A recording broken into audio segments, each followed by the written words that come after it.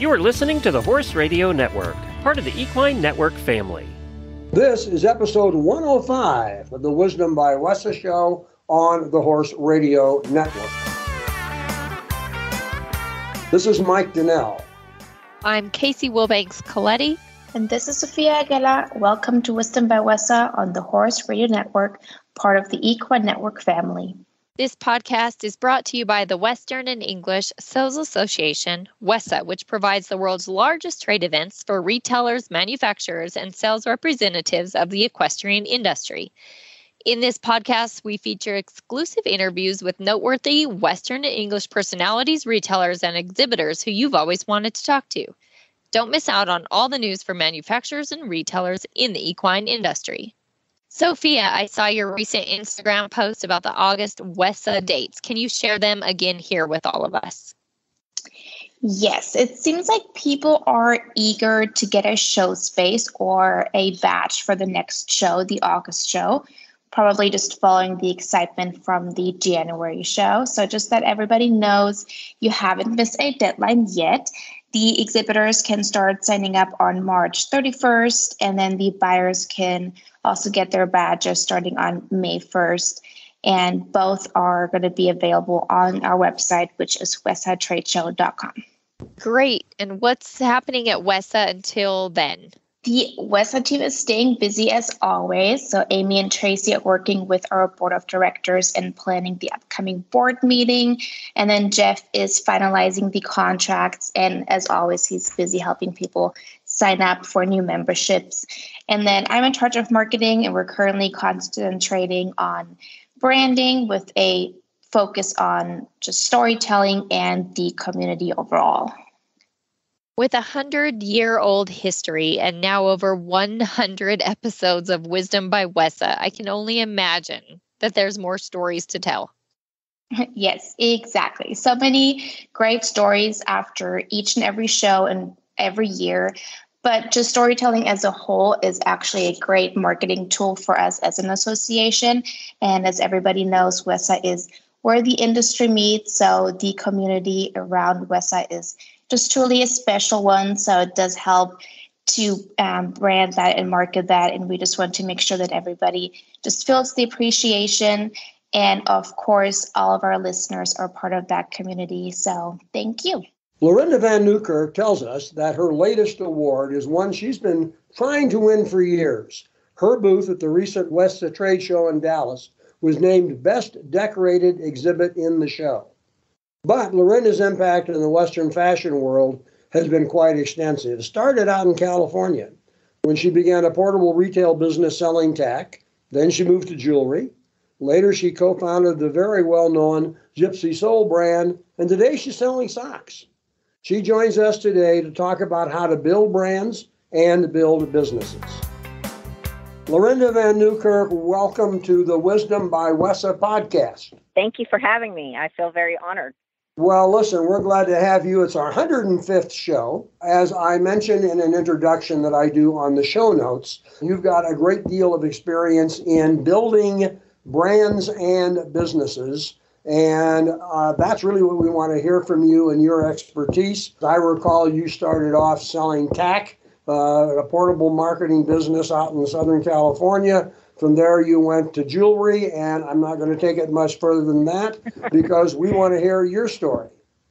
Well, it's called grinding and hustle all these years. Yes, I started out with a mobile tack trailer in college and went into jewelry for day spas on the Central Coast, and then made my way to Texas, God's country. All my California family's going to cringe when they hear me say that. And then started with Gypsy Soule, the bling craze flip-flop rage that we ran with myself and Amy Morehouse for about 13 years. And we sold that company in 2015. And since then, I've just been helping a ton of people with their businesses on things, mistakes or things, that they're stuck in a rut. And then in 2020, the fall of 2020, just launched Lucky Chuck, which is a logoed brand and an amazing sock company. And everybody wants to have lucky socks. I mean, we all need lucky socks. There's no doubt about that.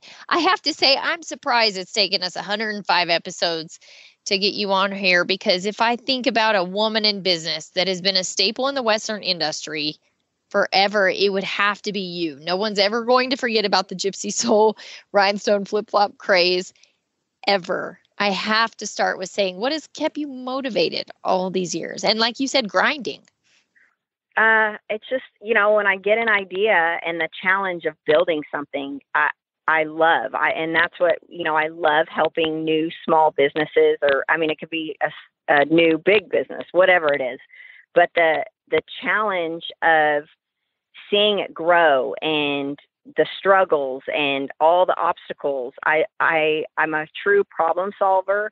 And I just love that challenge. And it's funny when, people will hire me and they're like, this problem happens and this keeps happening. And then our supplier runs out, and I have to remind them, this is the nature of the business. And if you can't love this part of the process, you might be in the wrong business, because that's what makes this business fun to me. Is every day you're going to wake up and it could be a whole new huge problems. I can remember one year Amy and I were doing a huge photo shoot in Fort Worth. We've got all these models there, 2 photographers, and I get a phone call from one of our suppliers. We were supposed to have a whole shipment, a whole container of flip-flops coming in from China, and they were calling to inform me that week when we were supposed to receive them. The factory never made them. They were never made. We're shooting for fall, and I have no shoes. No. At least, certain sizes. Your best-selling sizes, 8, 9. I'm like, and it's we survived it. There's just always something. But the challenge of the business is what I do. I just truly love it, and it's probably a sick disease. That's really good advice. Honestly, not in just this category of life. I'm relating it to being a mom and the complaints I have. I'm like, well, it comes with the territory, but you can't crumble under pressure.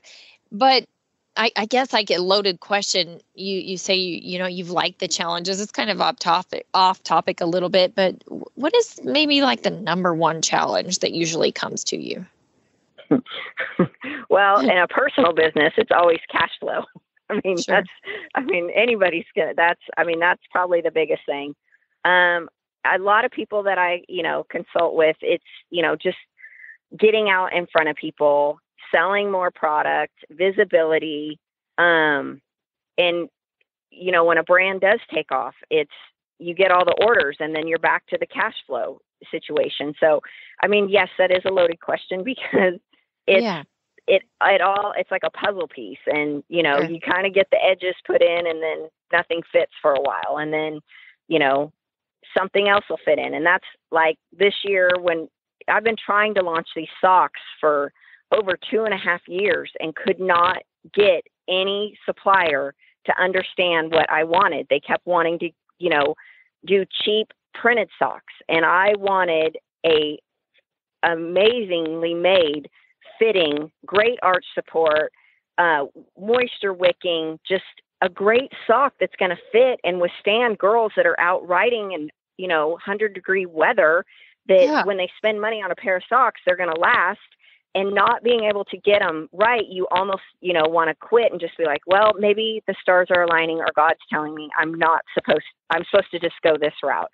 And you really have to listen to yourself, listen to your gut, and stay intuitive of what you want to do and where you want your brand to go. And so many people, those challenges, they let them waver them, or where you want to go. You want to always be able to pivot and change and use your head. But, there were so many times I just was like, well, maybe I should just do a printed sock and just be a price point. And I'm so glad I didn't, because now I have this amazing sock. There's nothing else in the market like it that has great designs, great quotes, and it's made from hemp. So you've really got to, be true to yourself when these challenges hit you. And I feel a lot of people will let themselves waver on that.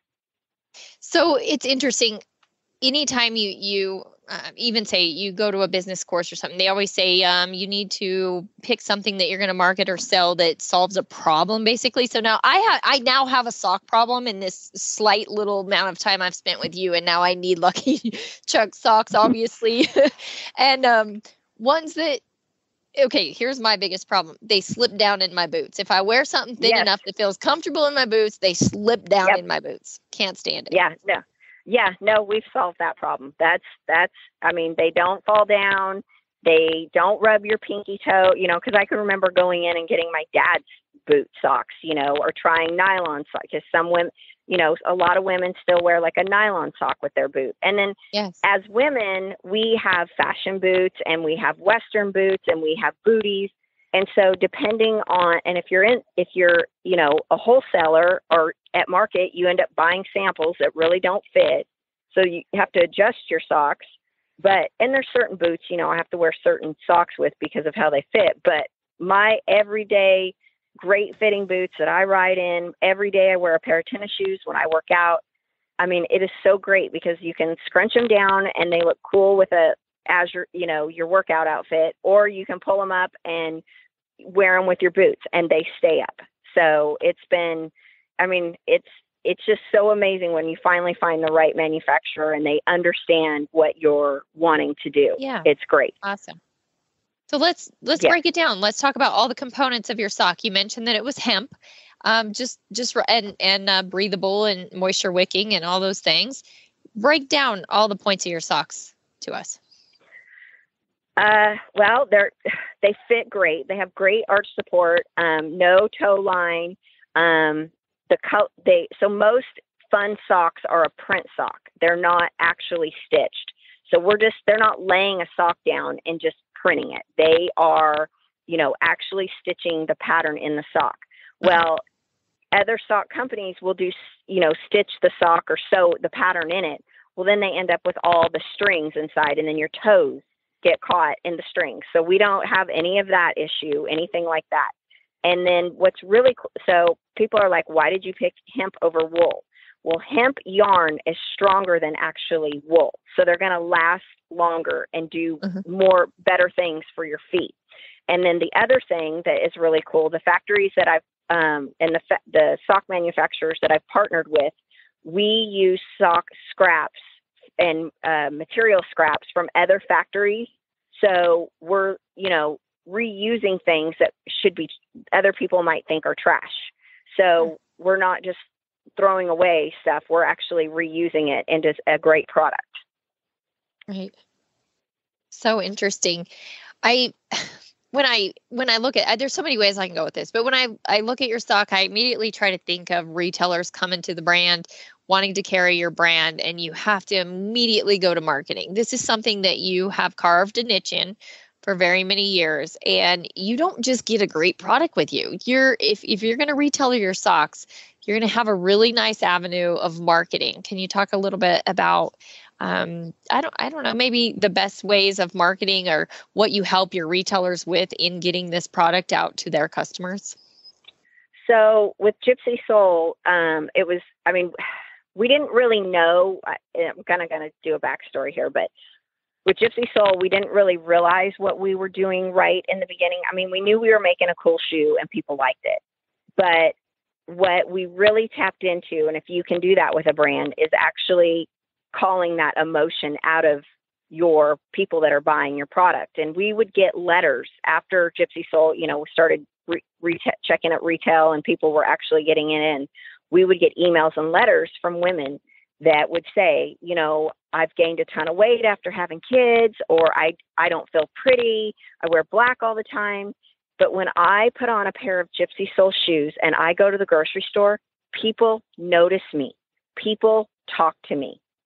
It made them feel important again.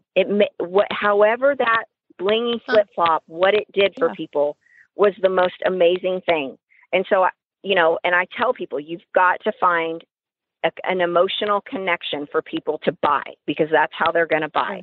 So if it's just a price point, you're, $9.99, whatever, then that's all you're going to be. But if you, going to have an actual staple brand, you've got to connect that emotion. And when I with Lucky Chuck, the name, everyone always wants to feel lucky. There's always just something people are drawn to the word lucky, the spelling of the L. I just always loved it. Both my grandpa's name are Chuck. My daughter's name is Charlie. And I was supposed to be a Charlie. So that name has just always been embodied around me. And it just felt like it went together. But I knew when I started the brand, I wanted it to be a sock line, and everyone has a pair of Lucky socks, wants a pair of Lucky socks, and they want to feel a part of something. And I want people, when they buy these socks, that they feel like, oh my gosh, the whole Lucky Chuck brand crew is rooting for me right now when I put these on. And my friends that wear Lucky Chucks, we're rooting for each other. And then secondly, for retailers, with Gypsy Soule, I was selling $300 to $500 to $1,500 flip-flops. So not everybody could afford that. It wasn't going to happen, even if our average customer had 42 pair of these shoes. It was insane. But that's what drove the earrings, the t-shirts, the jeans, the purses, because not everybody could afford the flip-flop. When I recreated this brand, I wanted something that I didn't need an employee, that I could ship it from a distribution warehouse, that it wasn't here in my home, so I could get away from it because of all the mistakes I made with my other brands ruling my life. And I wanted something that any retailer could fit in their store. My display takes up a 20 by 20 inches spot in a store that if they want to do the full investment of $2,100, that is a huge return on that small area. Thanks. And the other thing I wanted was anybody can buy this product for somebody. Grandpa could buy it for his granddaughter. Grandma could buy it. Uncles could buy it for their nieces. Dads could buy it for wives and not feel bad they bought the wrong size. It's across the board. It is a easy gift to give. And you can decide, do I want to spend $50 and buy 2 pair, or do I want to spend $100 and buy 4 pair? So whatever, because I always look at people want to be under a $50 sale or under $99. So either way, they're getting, they're getting something they can give. And then I've never given a pair of those socks to somebody that's like, why are you giving me a pair of socks? They're like, oh my gosh, I love socks. I can't, I'm going to put them on right now. That's because they're like, Lorinda's giving it to me. It must be awesome. But you talk about your crew, and let's go there, because nothing says heart and soul more than a mom and her daughters. And this is something that you've, I don't know if the right word is, partnered with your daughters on this brand. So it was partnered with my daughters in part, and they are part owners of the company. But being sisters, my youngest daughter, she doesn't really want much to do with it because it has her sister's name on it. And the others, and my oldest daughter's up at OSU, and she's a sports media major. So she came home this last weekend, and we did a big photo shoot for the next two launches. So she models and helps where she can, but I don't think this is going to be her passion. I know the Western industry is her passion, but I don't know that the sock company is her passion. But I've always been a mom that I want to put the opportunity in front of them. They have to do their part to make money and be a part of that part. But I just want them to have an avenue that if they don't want to go get a job at, a regular job in town, they can come work in the business or, Nice. Have contacts, and it's been so fun because my girls were so young when Gypsy Soule ended. So they don't really remember any of that. And it's so fun to go, like when they go to WESA and they're like, oh my gosh, your mom and Amy used to walk around in tutus and they did this and they did that. So, it's been fun for all of our friends and the people in the industry just to have them involved in the business. It's been really great. So technically, yes, it was to work with them, but they are teenagers. Oh, I understand. Touche. The heart and inspiration is there. besides socks, there's other things: hats, tanks, tees, sweatshirts. Yes. So more to the brand. Yes, yeah. I went ahead when I still couldn't get the socks right. I launched the logo stuff just so the brand, the brand had some name recognition. I am shrinking that part of the business. I don't want to be a hardcore t-shirt cap brand. I will continue to do some, but not at the magnitude that I was. Just a small sprinkling of hats and t-shirts, and then just full steam ahead with the socks. And it's fun teaming up with Lucky Chuck. You're known to empower women, and maybe not just women, but empower people in the Western industry, especially in the fashion sector. And I think when you mentioned this before, but being part of something, it's always easier to go in with somebody or a brand that is so passionate. It's so easy, so much easier to run with something when there's passion behind it. Yes, a reason. It's just not a dollars and cents. And that's, I wanted to mention too, we are co-branding with Jody that owns Fringe Scarves. So she's another powerhouse in the industry that's been in and out of the Western industry for years. So we're doing socks that look just like her scarves, her best-selling scarves, Wild Rags. Yeah, cool. So it's been really fun to be working with her too. And timeless, right? We're always going to need socks. Yeah. We're always going to wear scarves. Scarves, they're never going to go out of style. Never. No. And not in Texas when it's cold either. Well, I mean, before we have to go, I don't want to leave this out, but best in show. This is something you've been striving for and you got it. Oh, yeah. Yeah, that was a total shocker. So I have been trying literally my whole career at NFR, retail booths, everywhere. I have always went over and above decorating my booth and trying to win that. And one year at Dallas Market years ago, I did win it with Gypsy Soule, which was a complete shock. But I mean, it never even crossed my mind being in a showroom with somebody else that I would even be, considered. I mean, yes, I still decorated my booth as if we're all out, and I want it to feel, to be merchandised and just have that amazing feel when people are in my space, my little 10 by 10 space inside my showroom at Turquoise Haven. But it was, just thank you guys. That was just such I'm still just speechless. That ribbon will be up proudly forever. So cool. Well, congratulations. Yes. They say big things come in small packages. Your socks come in a small retail space. So there's that. Right. But long-term relationship with WESA. Before we go, what has being a member of WESA meant to you?